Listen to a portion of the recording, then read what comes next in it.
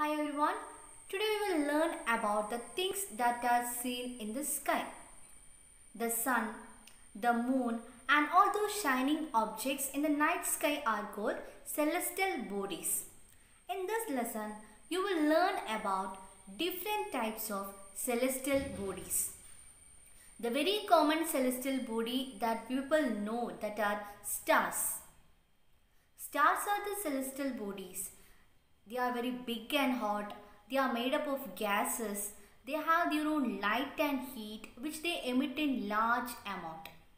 For example, our sun is a star. Countless twinkling stars in the sky also similar to sun. But we do not feel the light and heat of such stars. We feel that they are very tiny also. The reason behind that is they are very far away from us. Some celestial bodies are there.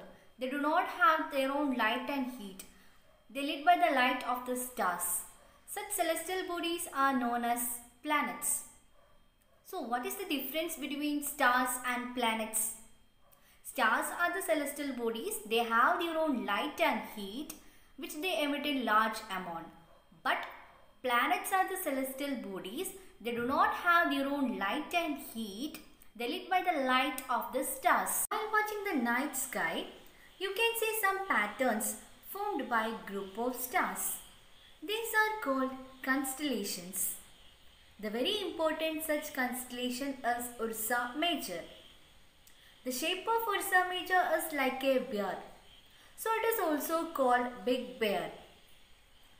The most recognized constellation in India is Saptarishi. Sapta means 7 and Rishi means sages. There are 7 stars in Saptarishi.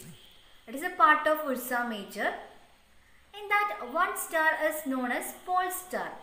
This Pole Star is also known as North Star because it always shows north direction. In olden time, people, especially travelers, use these stars to identify direction.